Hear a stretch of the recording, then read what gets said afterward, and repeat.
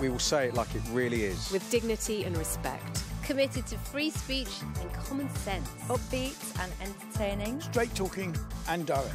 We may agitate each other and you. Heartfelt and passionate. Thought-provoking, provocative and controversial. Fearless and truthful.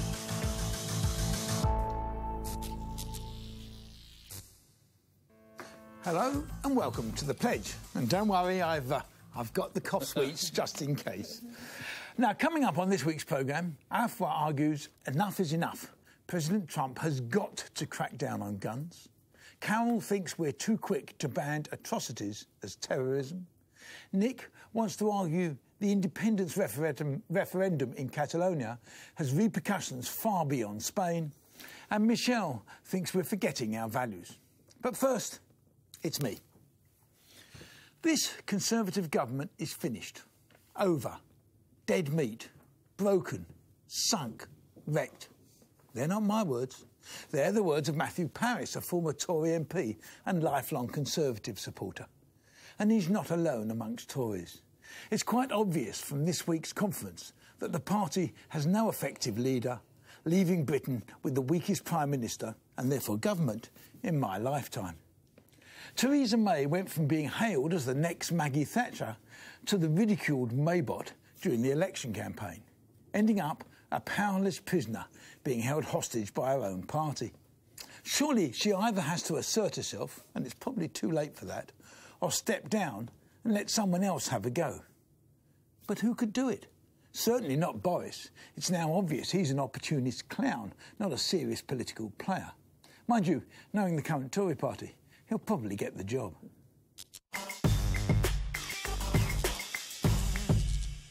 If you'd said to me 2 days ago, I had people at the conference who were telling me what was happening. They said it was grey and dull, and yes, the Tories were finished. And then this happened. And she's got a very bad cough and a cold, which I have, and which you've got a thing there.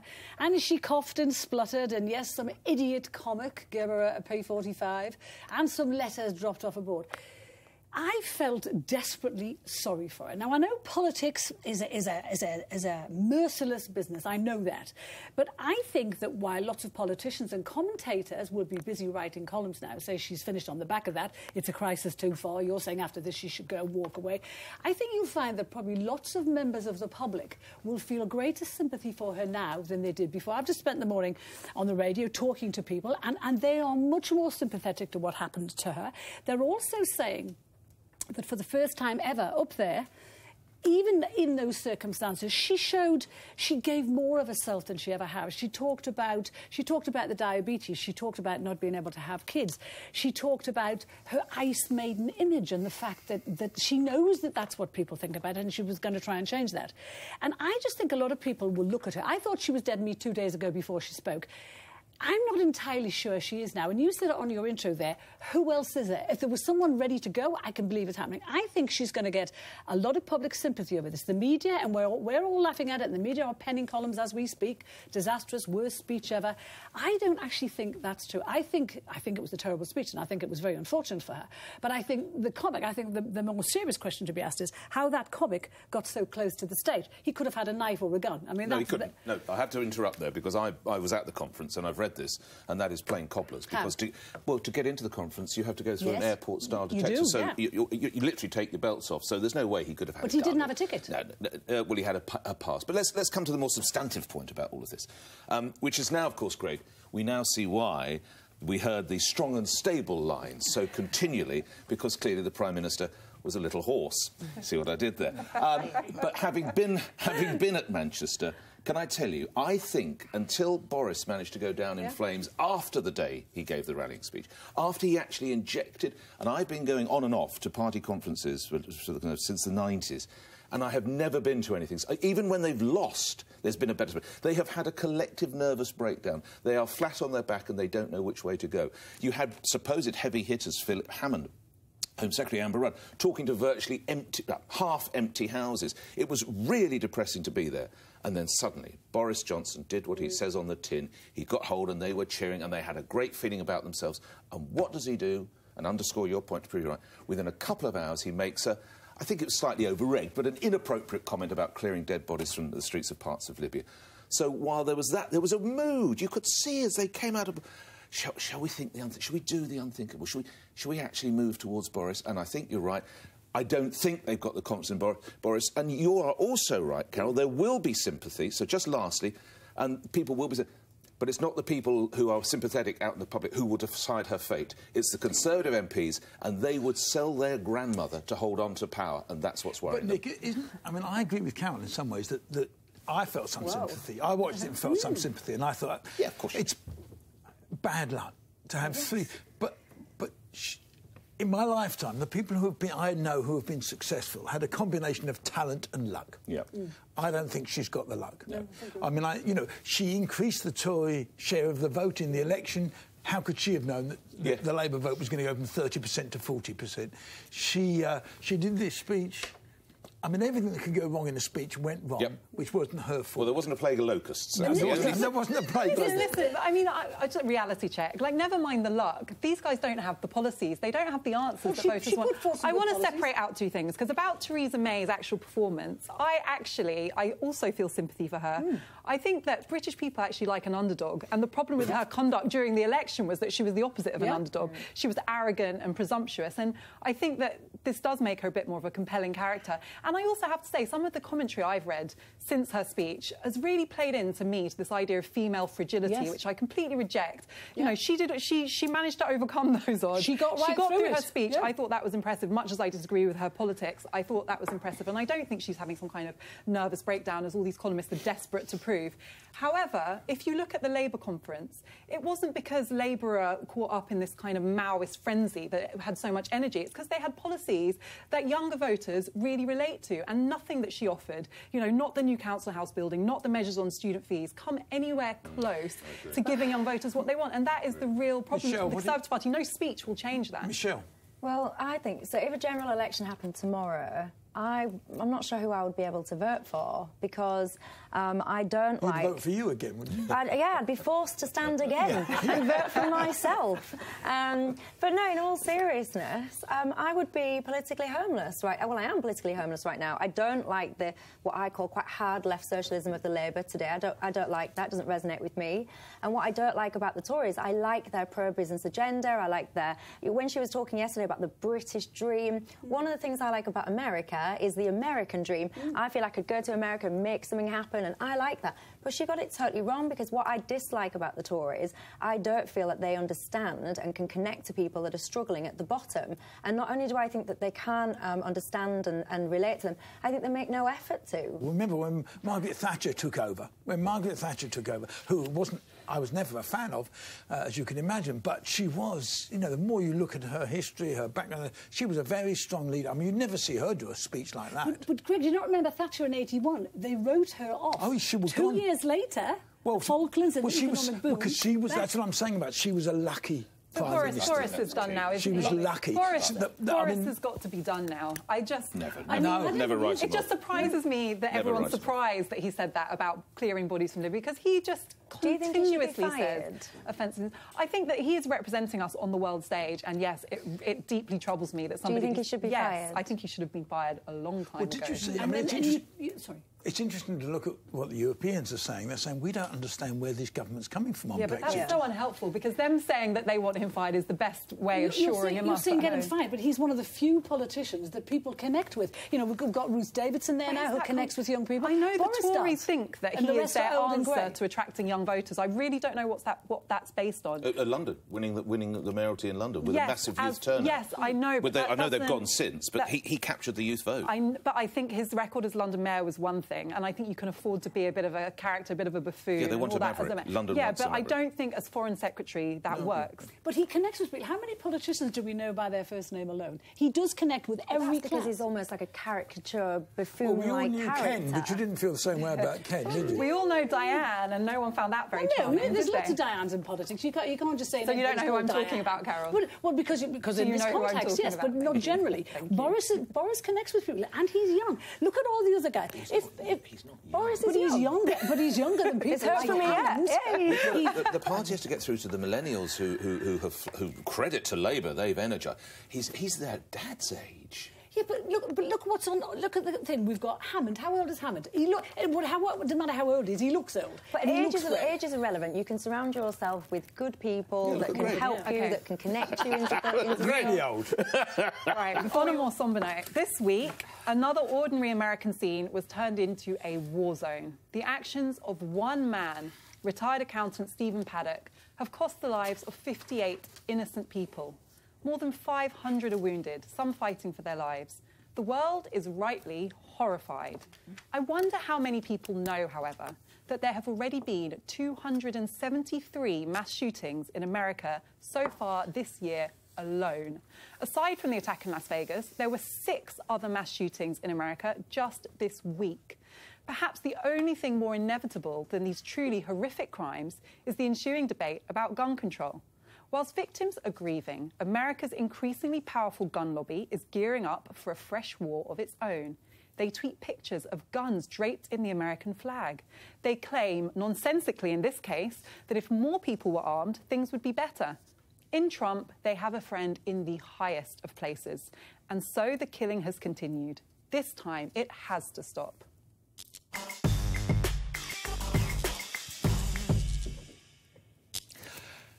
I mean, logically, you're right, and yet none of us believe it'll happen, do we? The truth is, there are 265 million guns in America. There's more guns than there are adults. Whatever you do, those guns are going to be out there. They're still going to be there.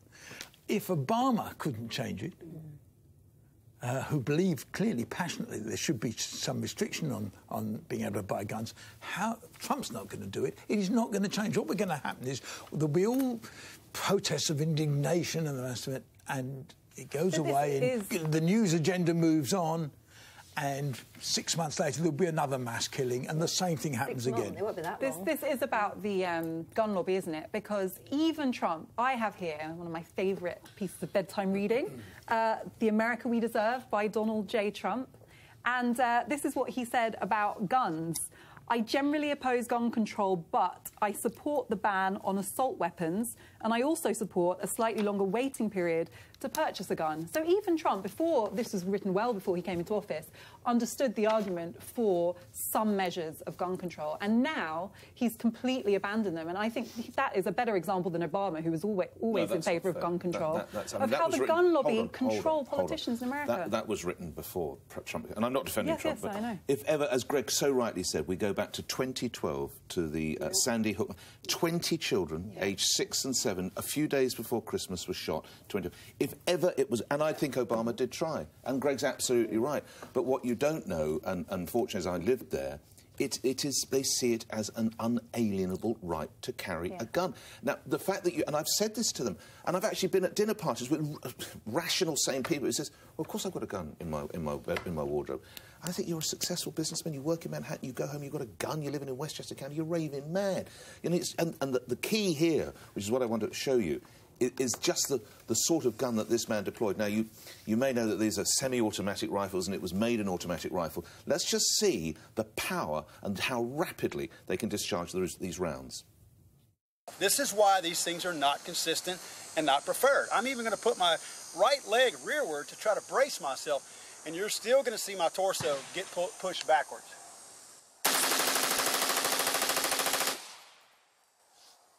Again, only a total jackass would use one of these. And only jackasses in America, because you say to them, we don't have this in Britain, we don't have this in Europe, we don't have this in Australia, we don't have this in... What is it? And they'll never let them go. You're right, but as Greg, they're never going to go. The thing is, though, I think for us as outsiders, none of us are American. It is hard to understand the mentality because it's so foreign to us. But at the same time, the majority of Americans actually do not support... No, I don't majority of Americans want gun them. control. I don't It's agree. not a majority who feel this way. That is simply not true. No, and I'm not saying that the majority of Americans don't want guns. In Las I'm Vegas saying they support yesterday, gun control. lots of ordinary people were talked to and interviewed about guns, and they're in the midst of this tragedy, and they were still looking at the bloodstained streets. Every single person that was spoken to was asked if they had a gun. They all said yes. Do you want to give them up? No, because their argument is if the good guy. No, but you're saying the majority of people want to give it up. You're talking about closing loopholes talking about I'm talking about the fact liberals you can who buy want a to control bump stock that turns a semi-automatic weapon into an automatic weapon. It's logically nonsensical, and the majority of Americans part of their favour Just quickly gun explain, control. a bump stock is a thing you bolt on the back of this rifle and then you don't have to open and reload it, and so it makes it an automatic rifle. But so I agree with you. I think that these gun controls should be... I don't think there should be guns in America. I think it's ridiculous. But to me, it's not hard to understand what's going on. I don't agree with people's perspectives that have this view, but I know a lot of Americans, and they are, as you describe, normal, my friends, decent, normal people.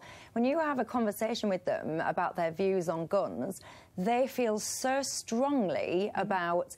We are protecting ourselves and our families. That's why we have these guns. They're saying that actually when you go to bed at night, you know, you want to feel safe, you want to protect your houses, your homes, the people in it. They feel so strongly that so many bad people have got guns and they want to defend themselves. What you're going to have now is if you tried to get rid of guns, if you said to everybody now, right, OK, gun amnesty, everyone will give you $1,000 or whatever if you hand your guns in, which is the kind of thing that should be happening, the good people are going to be saying, well, I'm not going to give mine up because all the baddies are still going to get theirs and all the rest of it. And obviously, I know it's different state to state in America, but there is no real reason for anybody to have a gun. And what I'd be looking at is going, right, OK, if it's too far, if it's too difficult to get rid of all guns, what can we do in terms of control? So even silly things like putting child safety locks or whatever on a gun to actually stop, because you see so many, but you see so many kids picking up the guns and shooting other kids, and the whole thing is ridiculous. Let me show you a clip from someone from the National Rifle Association. The only way to stop a monster from killing our kids is to be personally involved and invested in a plan of absolute protection. The only thing that stops a bad guy with a gun is a good guy with a gun. It's hard to see how taking the Las Vegas killing, that makes any sense whatsoever. No, but it is the point Michelle is making. Yeah, it is the point Michelle is making. Yeah, I want guns completely gone, but what I'm saying is when people are saying, oh, it makes no sense, why do they feel so strongly? I'm telling you, from the people I've spoke to, they feel so strongly because they are saying, I want to protect myself and everybody. There was this case, and I might have got my dates wrong, it was something like 1997, there was these two guys that robbed a bank, right? And they had these guns that they'd converted into these automatic guns. They had something like 200-300 police that was trying to stop these two guys. They couldn't because the police were basically outpowered by these very, very powerful weapons. The police responded by basically increasing the power of their arsenal to stop that situation happening again. So this is the problem. You've got a gun, I'm going to make my gun more powerful than yours. You've got one gun, I'm going to make sure I've got two guns. This guy, this Stephen fella that did this Vegas thing, God only knows what he was doing, because when you hear more about this story, the care and consideration he'd taken, he'd put cameras in the room, he'd apparently taken down smoke detectors, he'd set himself... There's something not quite right going on. But these stories, these are the ones that make the headlines. But what we don't hear is that 7 children a day are dying in America. But have you noticed that mass killings are happening over all the time? this particular incident and over lots of the gun incidents?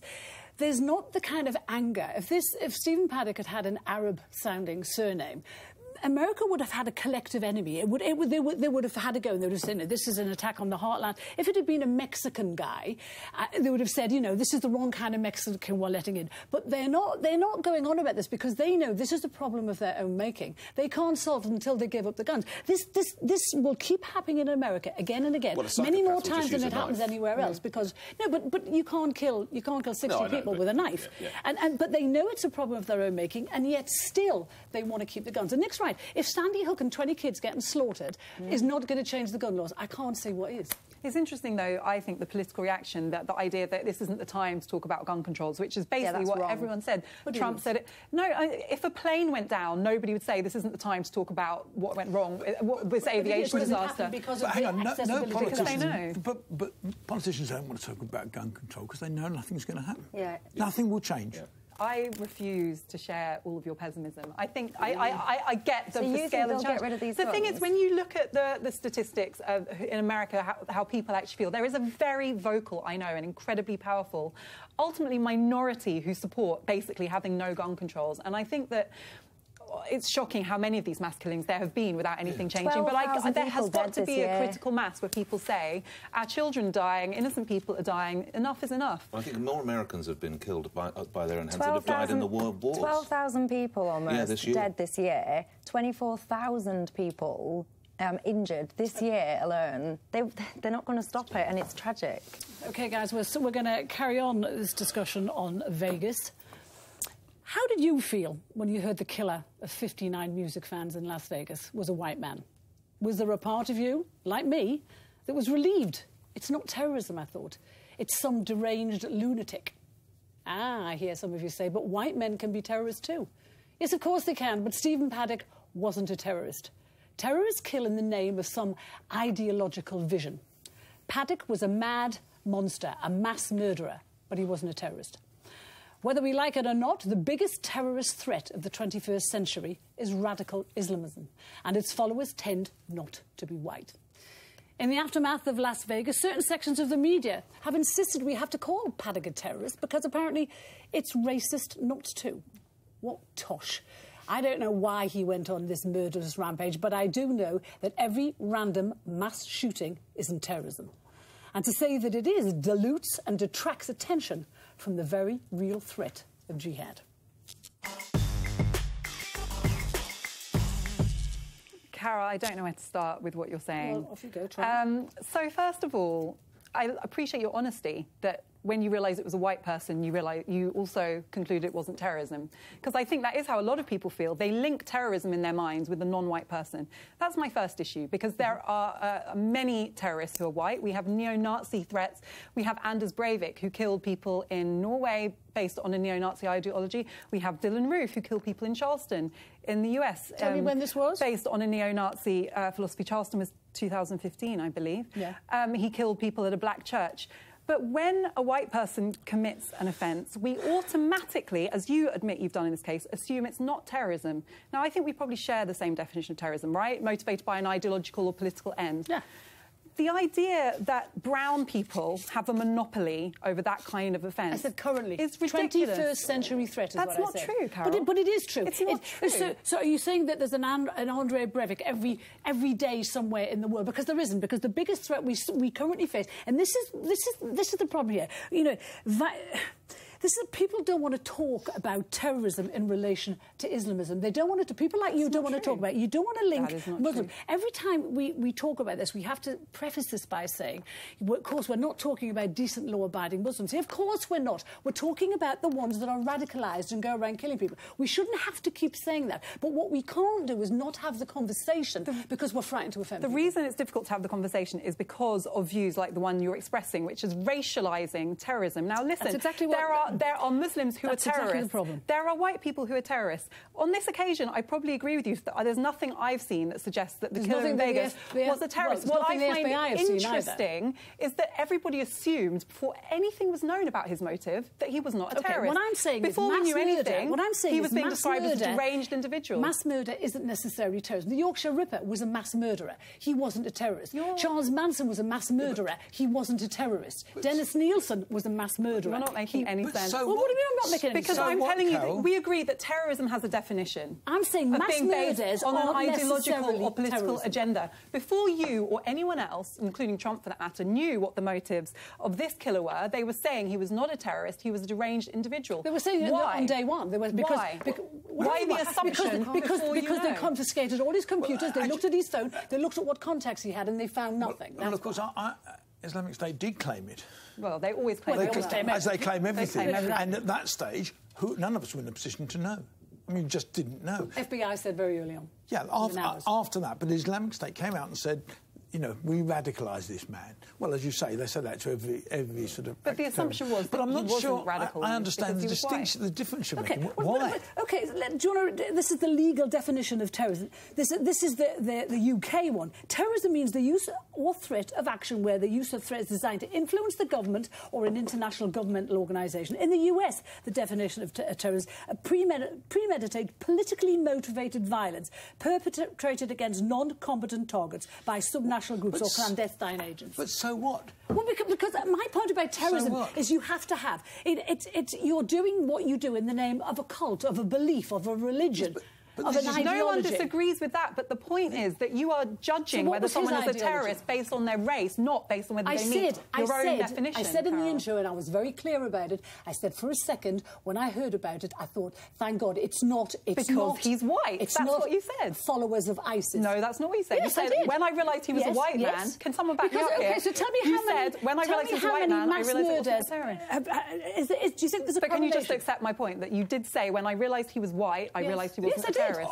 Not when I realised he didn't have a political or ideological In another part of your introduction, you said that some parts of the media are having to describe him as a terrorist. Did you say that? No, as a racist. They're saying the people who say that he's not a terrorist are racist.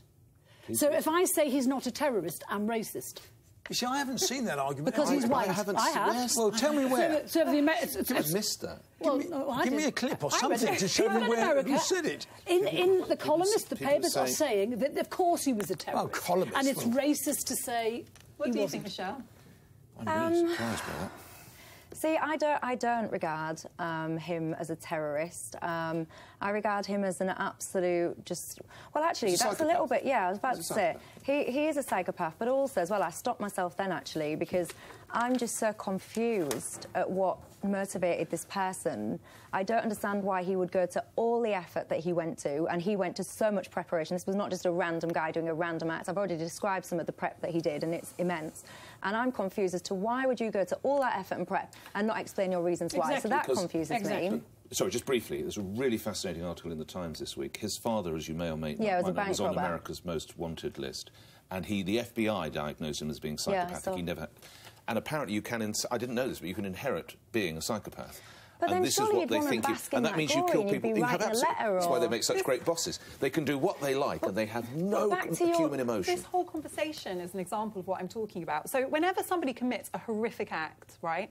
When it's a white person, we have this conversation where we humanise them, we inquire into their psychology. I don't have any problem with what you've said. No, just let me finish. Are you trying to look at this? We don't do that if they've got brown skin. I'm saying if they're brown, they are radical, they are an extremist, and they're a terrorist. I need to call you on that. And you know, that has consequences, because then other Muslims, for example, are expected to apologise. I need to correct your point, because you've just said if it's a white person, we humanise them, we analyse what's this, what's the motive, who is this person, and then you've said that if they're brown, we don't. I don't agree with that at all. If somebody's brown or white, you know, we always look into who is this person, what's gone wrong, what is their background, who knows this about them. So it's not true to say that you only deeply investigate if it's a white person. I think when we think that it's terrorism, we immediately start looking at how they were radicalised. We don't look into their psychological state of mind, their relationship with their father. But Carole, the point I'm making about what you're saying, nothing I've seen shows me he meets the definition of a terrorist. But you assumed that before you knew anything about his motive, based on his race. Afua, I said it in my intro. I was being honest about it. I said it. And I applaud your honesty, but I think that's here's some tweets that say, a tweet from Rihanna saying a prayer for all the victims and loved ones, also for the residents and visitors of Las Vegas. This was a horrific act of terror. Lady Gaga tweet, this is terrorism plain and simple. Terror bears no race, no gender or religion. This is... We're surely not basing this whole discussion on what Lady Gaga said. I was told to read it out. I'm just reading Well, I'm telling you, if that's all they can find, then the whole premise of what your argument is wrong. My point is terrorism has to have a reason. You have to have... I agree. It has to be an ideology. It has to be a religion. I will ask you again how you concluded that he wasn't a terrorist before you knew what his motive was. But can I just try and stick up for you a little bit? And probably get myself into a whole amount of trouble when I do. But to be fair to you, Carole, there is. If you said to anybody, you know, consciously, subconsciously, or whatever, in your head, what is the current face, if you like, what is the current threat, the terrorist threat that we face, radicalism. A lot of people will say it's a young Muslim guy that's been radicalised and is acting under Islamist extremism for whatever gain, political, you know, cultural gain or whatever. That is what a lot of people will think, and it's not racist to think that. It's an accurate reflection of the facts and the statistics of what's going on. That is the narrative that we've created. It's not stop. Let me correct you. It's not the narrative. Let me correct you. I remember having a similar conversation. Stop. That's not. It's not a narrative that is the most recent flurry of terrorist attacks have been committed by young Muslim Islamist extremists. That's not a narrative. That is a fact. And it's happening all over the world. Hang on. Stop. Do you accept that? I definitely accept that there is a problem with Islamic extremism. The point I'm making is when we have a white person who is an extremist, whether they're from a neo-Nazi background or whatever they've been radicalised into, we call it something else. And that obscures, therefore, the true extent to which... Should we not have a discussion about I think it's great that we're having a discussion, and I hope you're taking away from what I'm saying. Go back 20 years, and, I mean, the men who went to jail for the Birmingham pub bombing went to jail because they were Irish. Yes. They didn't do it. They were picked up. It was convenient to charge them. They charged them. They fixed the evidence. So terrorism isn't all. It's just about who is likely to be blowing you up at this stage. I have to be radical team now because I have to call it to an end. I'm up next, and I'll be arguing that the EU is proving itself useless once again.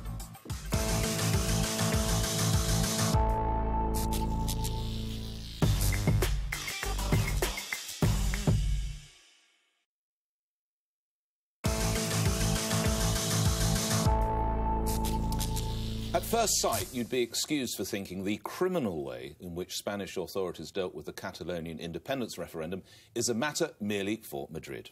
But it's not.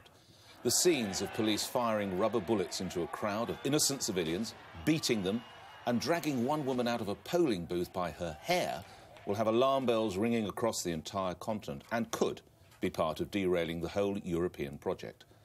Paying lip service, EU officials issued weak appeals for calm. Yeah, right, that'll work. More than 800 people were injured by this state-sanctioned thuggery. But independence for Catalonia breaks one of the EU's most cherished principles.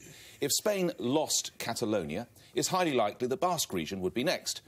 Then would Belgium lose Flanders, France, Corsica, Italy, the Venice region, and Germany, Bavaria? As separatist movements across much of Europe watch events in Catalonia with great interest, Brussels looks on with nothing less than fear and loathing.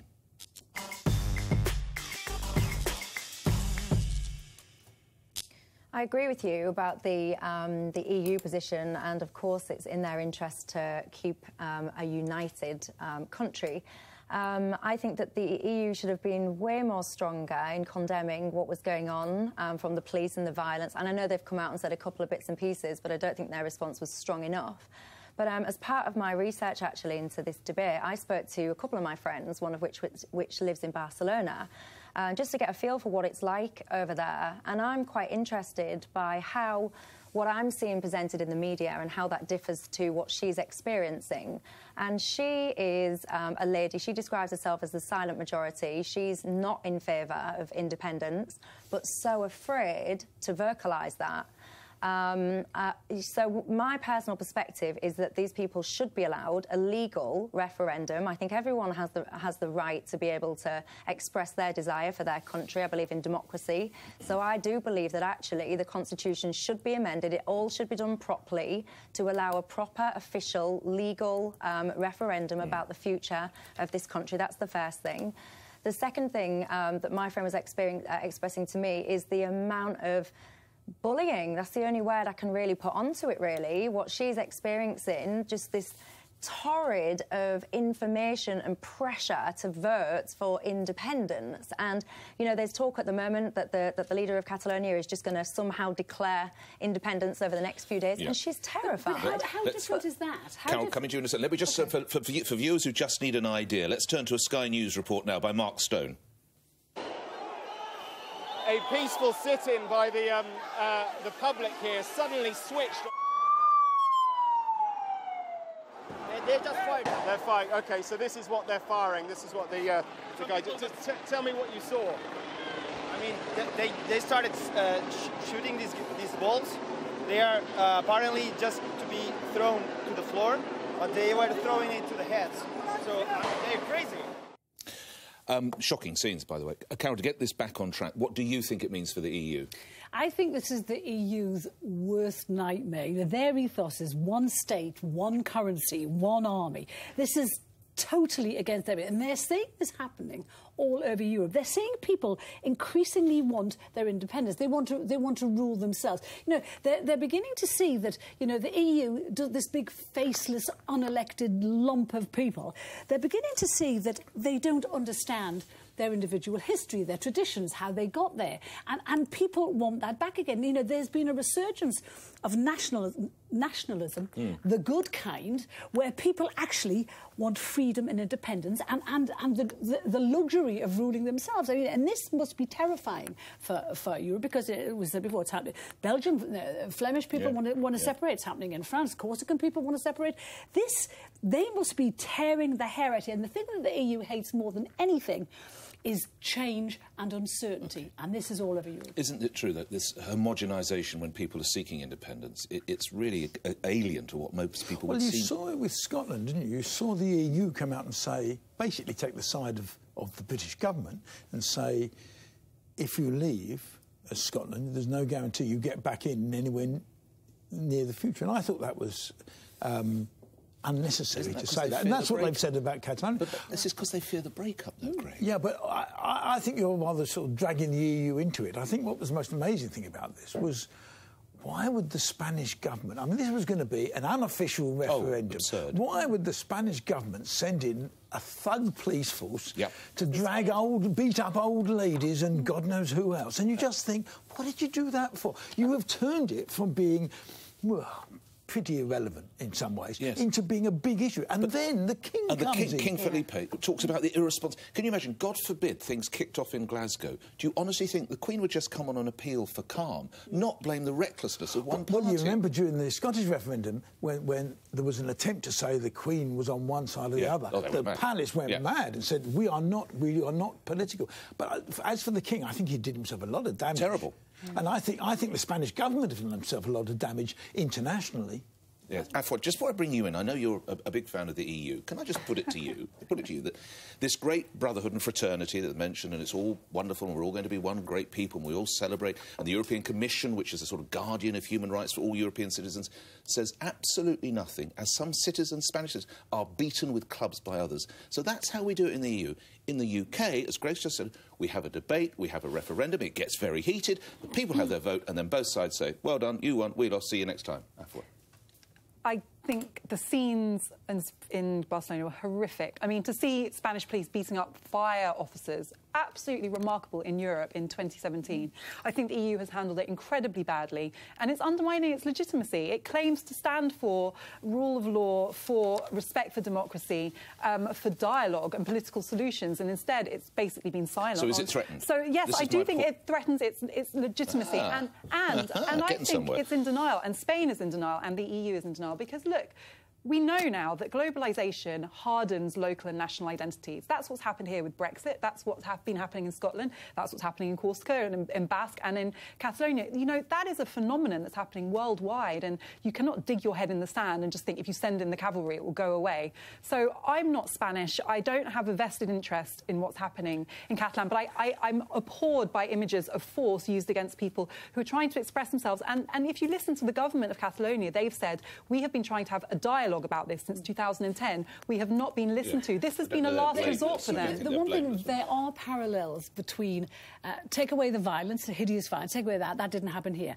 But the thing that both of these referendums have in common is that the cultural and political elites of Spain and of this country showed complete disdain for the will of the people. The cultural elites, they wanted, in both countries, to try to crush democracy and public spirit. In both countries, they have used that excuse, the reason that we made the vote that we did here because we didn't have enough information. They've used exactly the same argument in Spain. I really want to bring Greg back in, with due respect, because you're the one person I think I haven't quite turned yet on this. Let's look and see what people have said. Guy Verhofstadt condemns the violence and then says, on the one hand, the separatist parties went forward with a so-called referendum that was forbidden by the Constitutional Court. The former Greek Finance Minister Yanis Varoufakis has tweeted, what message does the Commission's implicit support of violence against peaceful crowds send to authoritarian governments in Hungary and Poland? I know I haven't got you over yet, but this is a threat, Greg. No, I think the EU should have shut up. They should. They are not a political operation, and they did say in one of their early statements. No, they're not a political operation in the terms of other countries' politics. Other countries' politics. They should not get involved in other countries' politics. But they supposedly stand for a set of values, which is what being part of the European project. What they did was they immediately threatened the Catalans that if you leave, you won't be in the European. Can I just let me read this? That's what they said to the Scots. Yeah, that's exactly right. let me just read this. This is what has been said. This is an internal matter for Spain that has to be dealt with in line with the constitutional order of Spain. It's a referendum. If a referendum were to be organised in line with the Spanish constitution, it would mean that the territory leaving would find itself outside the European Union. This is the threat. Beyond the purely legal aspects of this matter, the Commission believes that these are times for unity and stability, not divisiveness and fragmentation. That's getting involved. But before, they shouldn't get involved. I like the way, Nick, you're trying to kind of cast me as some kind of EU enthusiast who's had to betray the EU on this. No, I'm not an EU enthusiast. And I think it's interesting if you look at... Is this Afua Hirsch or is this someone else? I am a Remain enthusiast. That's not the same. I don't get out of bed in the morning doing a little EU dance. I bet you do. I'd love to watch it. I bet you've got a poster of Juncker on your wall and everything. Come on. Listen, let's not visualise that, people. What I'm saying is, I think it's interesting that an independent Catalan would want to be part of the EU. An independent Scotland would want to be part of the EU. That says something. These countries still think there is a value in EU membership.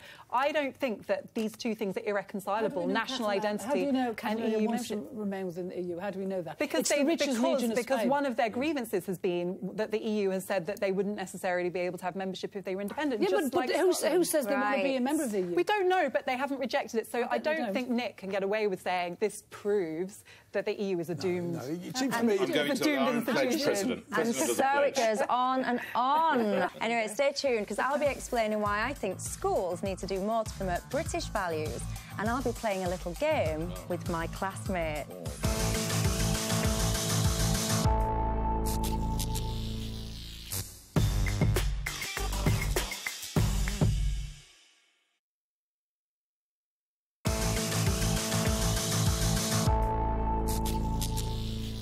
The new head of Ofsted has said that British values should be at the very heart of the school curriculum.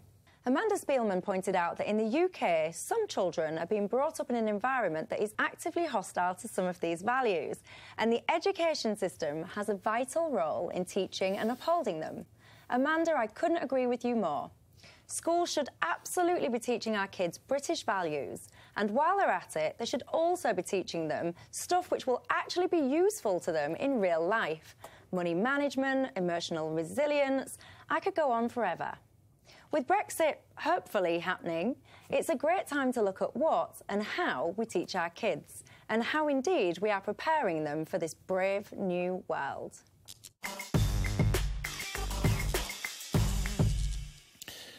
Define a British value. Oh, I can define a few of them, in fact, if you would like me to. And actually, before we do this, I've given you all a small whiteboard. Yes. And before I tell you what I think British values are, I'm going to ask you to write one word that you think sums up British values. I'm going to give you... As prescribed by the government or me, Nick Ferrari? As people, you tell me one word. Our own. One word. 10 seconds, please. Go.